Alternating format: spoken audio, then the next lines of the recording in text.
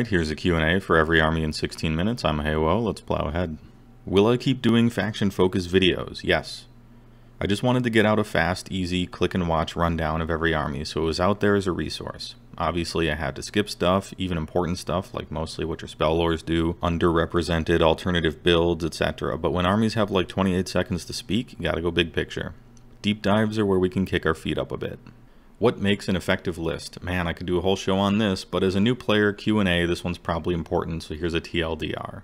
In Age of Sigmar, we tend to build army lists first and foremost to try to win on the majority of battle plans that we can. And only after that do we start tinkering with choices and options with certain particular army matchups in mind.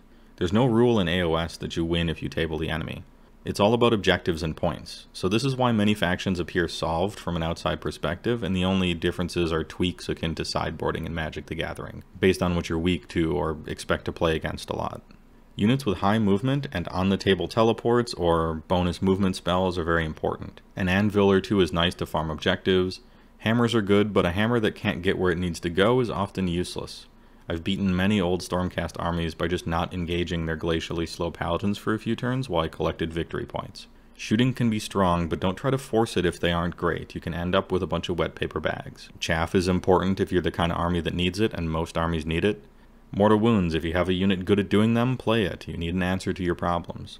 Some armies don't have that, and if they don't have that, usually they have a lot of Ren 2, so play that instead. If you don't have either of them, you usually have other tools to try to win anyway. And in GHB 2020, we got bonus points for certain types of units, like battle line or monsters or heroes, so check out what they are and try to play a decent spread of them. If you can, you don't have to force it. We're also seeing a lot more objectives on the battlefield, up to 8, so giant Death Stars where your whole army is 2 killer hammers supported by 1,000 points of buff heroes, you might have some trouble spreading out. Does underdog mean bad? If you're going to a 5-round tournament and you intend to win the trophy, yes, of course. I'd consider 3-2 a big success. This might surprise people online, but most players that go to big events are just shooting for a 3-2 and are happy to play 5 games in a row, and hang out with people who like Age of Sigmar, hit up the bar, take pictures of cool armies, talk to people, and often raise money for charity. For the most part, that's the 2-day tournament scene. For local games, remember that this is Age of Sigmar, so the majority of people are on random crap. And even powerful army random crap can be worse than optimized underdog. Sometimes much worse. For a small 3-round event, you can randomly grab top 3 with an underdog army if you're lucky, since 3-2 is possible at a 5-rounder. Your first few rounds can have very favorable matchups just by luck after all. What does Lumineth Sentinel's being Shroud mean? Is it bad? Shroud is a former CSGO pro who retired to streaming, and his reaction into headshot timing is completely ridiculous. So this means Sentinels are good sniper units. What does Castle Army mean? Is it defensive? Yes and no. I'd say defensive deployment at least.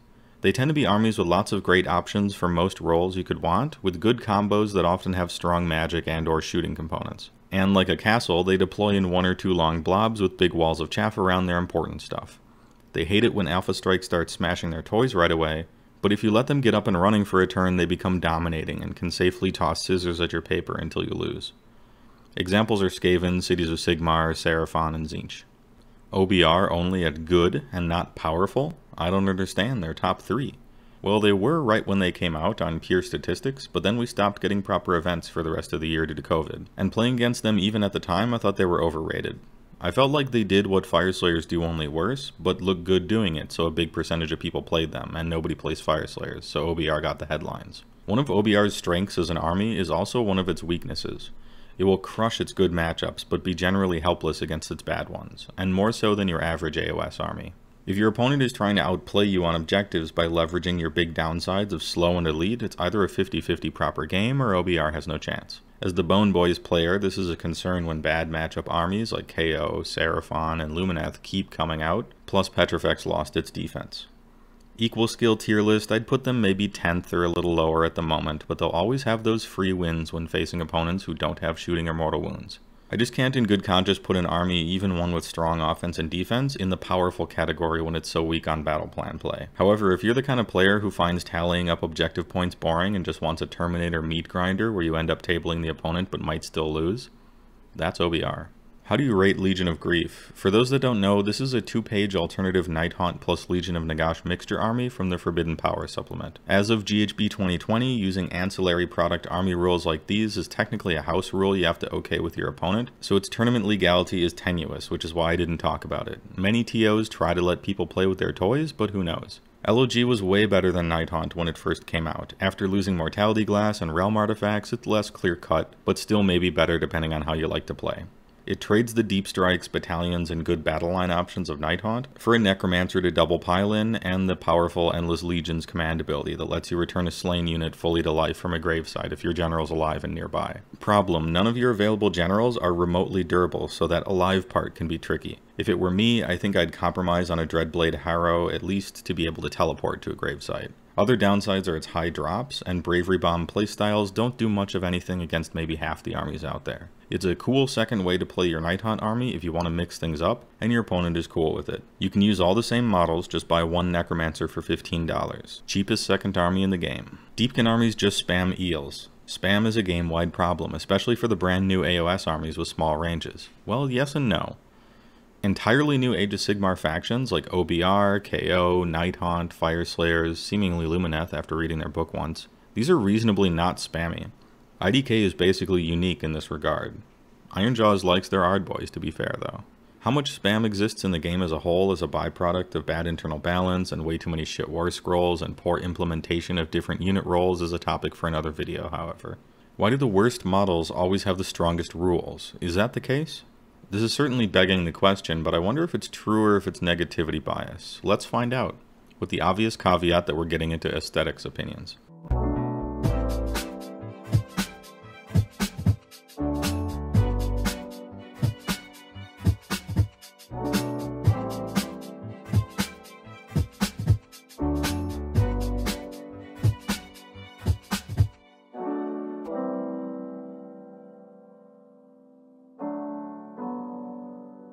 Okay, I've returned. This is not the case in the great majority of factions. Notable exceptions are any army that can legally field Marauders, but I blame GW's consistent inability to make strong big base battle line like Chaos Warriors or Blood Warriors, when compared to 40-man blobs of naked idiots due to how strong buff scaling is. Obviously, the entire faction of Idoneth Deepkin could be a TED Talk on how to make literally the only bad sculpts in a faction also the only playable ones, while everything else is god tier amazing looking and weak. Some of the factions that may be half count, but it was probably at random, would be BOC and Seraphon. Both of them were filled with embarrassingly old and derpy looking bad sculpts that should have been retired or replaced when AOS came out. It's kind of no wonder some of them are accidentally good. The rest of the complaints I think fall into the realm of half of the war scrolls in my battle tome are trash. Why do they have to do this? Some of them look cool. Here's hoping the next round of battle tomes they try a little harder to make sure there's a game reason to buy each of your units. I'm paraphrasing this question from about 100 Facebook posts that I've seen over the course of the last year. Hi, I'm brand new to the game and I don't know anything about it, but I impulse purchased $400 of the absolute most useless units available to my faction, and I want to build a killer list that wins all the time. What should I add to it, and what lists are the best? I make videos so that you don't become this person. Rule of cool is totally fine, but you should expect to do some research if you also want to compete. This is another one of those problems that would be solved with better battle tomes. Can I play the Warcry warbands? Technically yes, but man, I didn't want to be the one, but somebody has to tell you. They were added to AOS proper in such a way as to purposefully not interact with any of STD's important rules and be very bad. Maybe Iron Golems are okay as cheap chaff, but you'd still use Marauders. Why these weren't divvied up between all the different Chaos armies and given real rules, like, it's such a big wasted opportunity with such great looking models. But that's sort of a microcosm for why I wasn't happy with Warcry in general. It would have been way better as a skirmish AOS featuring very similar rules to the main game, like Kill Team was, which would have made it a great tool to help an interested player dip their foot in the pool without spending an arm and a leg, but instead it's a different game and it doesn't translate to AOS really at all. Shame. Is there a tier list for how easy it is to transport armies? I mean, there probably should be, right? But this will just vary too much based on whatever list you happen to be running. Like, all Skeleton Deathmarch LON can probably fit in a shoebox, but add in Nagash and suddenly it's rough to bring it on a plane. One thing is for sure, Sylvaneth and its entire extra box of Wildwoods to lug around is F tier. Hi, my question is about Gloomspite and how to play them in the new meta. Should be a quick answer. Yeah, I bet, but let's try anyway. Limit 3 endless spells actually kind of hurts you, but I'd go Balewind, Scuttletide, and then flex slot of Geminids. Cauldron is more for other armies when they ally in a Fungoid. Arachnarok is probably off the menu, too easy to snipe. 3 or 6 Fellwater Troggoth are kind of nice for that last chunk of extra points to mix things up. Shootas still aren't worth it over Stabas. Losing Realm Artifacts really sucks for people like me who would refuse not to play arguably the best sculpt in AOS, which is Loom Boss on Mangler Squigs. It might be time to retire Scragrot, even though losing the command points is the hardest part, but I want those 220 points elsewhere in a command trait. That White Dwarf Squigalanche thing is actually sweet, super fun, and not bad competitively. Only downside is if it'll still be legal next year on account of that GHB 2020 thing. Also, and I know this is controversial, Troggoth Hag sucks. Which factions are small ranges but well-oiled machines, and which factions are small ranges but they feel they need more? Well-oiled machines, but small ranges. Lumineth, OBR, Fire Slayers, Doc. I'm not saying Slayers couldn't do for a better ranged unit than Auric, and I'm not saying that all their guys looking and sounding the same isn't a problem, or that Doc doesn't have a variety issue, but they work. Small and limited range, FEC big time. They're really hurting for an expansion, and especially an update to all their old derpy sculpts, which is every sculpt, and the army feels like the Ghoul King on Terrorgeist show featuring 1500 points of stuff you aren't happy with, which is why I would play 2 of them, but I'm just a Beastclaw player, what do I know? What is the acceptable number of eels? Well, you can make a reasonable underdog army that only runs like 6 of them. My list only has 9, plus Storm Eidolon and Lotan, and I tend to win my casual games. If only I ever had time to finish painting them instead of always choosing to make a video when I had free time. Who is Akshi? Why is Archaon? And where are the Tyrions of yesteryear? Alright, this is silly, but I can handle it. Akshi is the Fire Realm currently ruled by Chaos, and specifically Khorne, so who is Akshi? I would say Khorne. Why is Archaon? Archaon killed every champion each Chaos God sent, though Slaanesh didn't send one, so I suppose because victory and perseverance. Where are the Tyrions of yesteryear? On eBay, unsold. What are the best armies to learn with for inexperienced and young gamers? What about inexperienced gamers who are new to wargames? I don't know exactly the age group you're talking about here, but I'm going to assume that it's not super young. I'm going to throw you a curveball here, but it's one I believe in. Pick the most rewarding, difficult army to play. The game is not challenging to learn. After 5 in-person games, you basically have it down.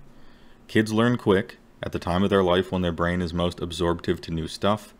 You want that clear and rewarding feedback whenever they get better or find out something new, and you want a nice amount of challenges and rough edges to keep them from getting bored. Don't drop them into Dark Souls or EverQuest without a map or anything, but I think you get my point. Bring them to your 2-day events so they can feel like they're part of a cool group of adults that still have fun even though they're grown-ups. When they lose, talk about how it feels and what it means so they can have a positive attitude towards losing as part of the learning process and not grow up to be a salty dickhead. If they're one of those kids that gets good, the danger is there for getting a big head, so set an example of winning with grace. They watch how you play too, after all. Do you need an awesome beard like yours to play BCR? Everyone I know that started playing Beastclaw has since grown a beard. Checkmate. Although let's be honest, the mustache game is super weak. Mixed Grand Alliances, your take?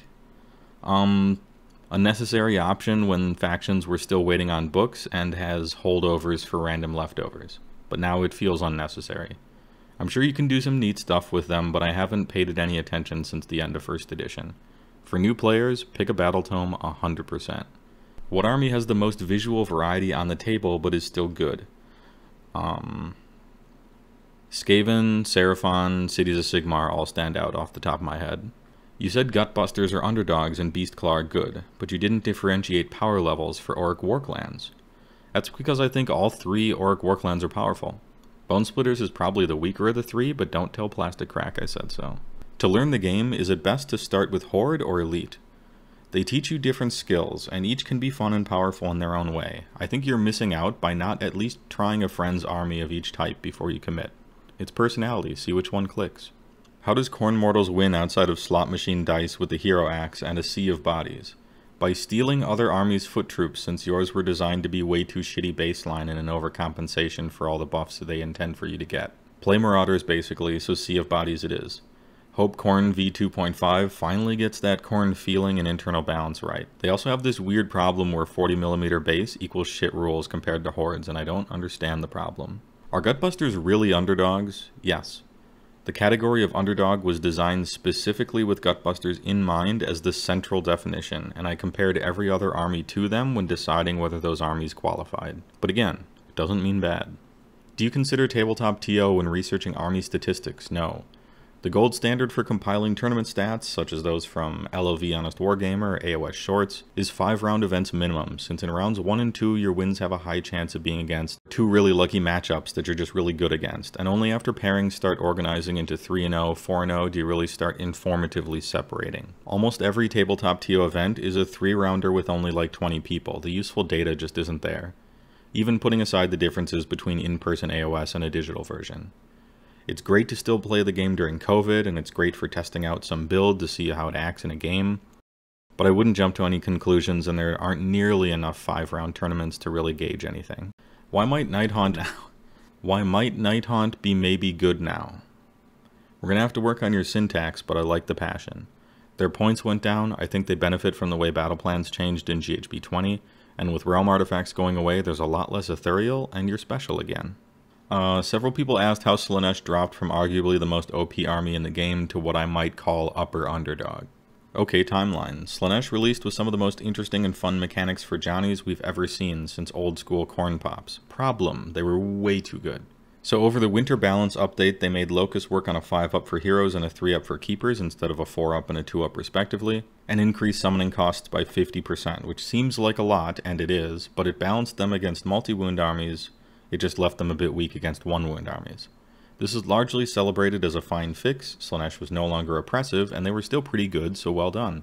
Seems like GW is getting better at balancing, as long as you don't look at any of their other winter balance changes or the long line of things that got no attention. Then GHB 20 came out, and their points went up anyway, and we were all like, stop, they're fixed, your work was done. They also lost realm artifacts, summoned units don't count for bonus objective points, and a bunch of shooting armies that destroy them came out or got buffed. So long story short, got nerfed into being balanced, and then quadruple nerfed out of nowhere afterwards for no reason, and so they're weak now. Could it be that they float up to good? Yeah, maybe. They largely lost their ability to simply replace every casualty and more, ending a game having used 3,500 points in a 2K match. You're once again the fast, fragile killer army that's supposed to take chances and get punished when they don't pan out. Your summoning replaces one such bad luck interaction, but not every single one. Keepers are still regal, androgynous, 14-foot tall, cat-walking, double-caster lawnmowers. You just don't play 4 of them with 15 total battle line models anymore. I mean, you can, I'm not going to tell you how to live. No Legion of Asgore? For a brand new player guide on picking their first AOS army, I'm just probably not going to mention an all-Finecast overpriced Forge World only PDF army. Probably irresponsible to do so. AOS Forge World stuff has a tenuous history of support at best. Look, it's an okay second army luxury item when you know what you're getting into, but I'm keeping it to proper name Battletome stuff for new players. But this is as good a place as any, so... Legion of Asgore. Underdogs, but everyone that plays them tells me they're good. Contemptuous dwarves who sold their souls to chaos in exchange for Hell Forge's infernal industry and dark sorcery. Universally despised by every other race, even mindless undead, and the feeling is mutual. Sentient life of the mortal realms are but would-be slaves to the Legion of Asgore. They have black shard armor, which prevents the first wound allocated to each unit, each shooting phase, and each combat phase. Which might seem minor, and it is, but it adds up when the opponent is spreading their attacks around and across phases. Also, when flying enemies move more than 6 inches around them, they take 1 mortal wound sometimes. And that's it. If you thought ogres just walked forward and attacked with a lack of game-changing mechanics, hoo boy. LOA. This is the classic dwarven experience. 4-inch move, no shenanigans. Bonuses when you haven't moved as if it were possible to be any slower. Okay armor and normal attacks. Your Ironsworn kick back a mortal wound on 6s to save and 6s to pistol shots. And your Fireglaves have medium range, underwhelming shooting that also procs a mortal wound on 6s to hit. You have overpriced but okay-ish cavalry, very overpriced but hilarious Kadai Fireborn with flying, ethereal, and tons of rendless attacks that do D3 damage. It can really catch people out if they live long enough to charge. Awesome looking but ultimately not great heroes, though Demon Smiths are your bread and butter. Finally, you have segmented individual War Machine artillery train cars, which is unbelievably badass. I'm not going to tell you what any of them do because I want you to keep that joy that you're feeling right now for as long as you can, before it comes crashing down when you read their lukewarm rules. This army needs a proper AOS release with new models and rules so badly that it's tragic. Just think of what the modern sculptors could do with Chaos Hellfire train car artillery. It doesn't matter that this army is made by a sister company, or that it's not terribly powerful, or that the average list is well over $1,000, or that a lot of your power comes from allies, or that you can't even buy the Skullcracker and Deathstreaker train cars anymore because the mold broke and they didn't want to replace them. You're the Chaos Black Dwarves that breathe fire, and war trains are fucking cool. Alright, there you go. Thanks for all the questions. I hope you like the answers. If you have any more, I stream Mondays on Twitch and we chat AOS the whole time, so thanks for watching.